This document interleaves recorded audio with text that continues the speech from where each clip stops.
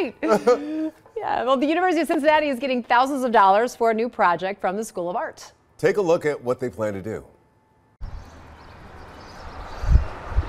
So we're here to talk about the NEA grant that Wavepool and the University of Cincinnati recently received, $75,000 for an Our Town NEA grant. And so that is going for our MATCH program.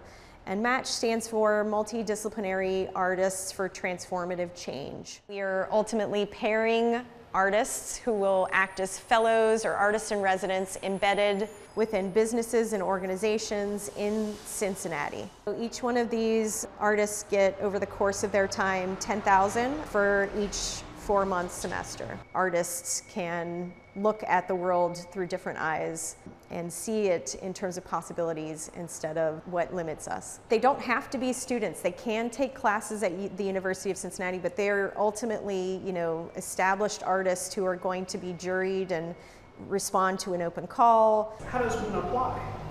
We are going to be posting an open call later on this month, if not early in July. That will create a way for folks to propose with what they would like to do, what kind of a residency they are seeking.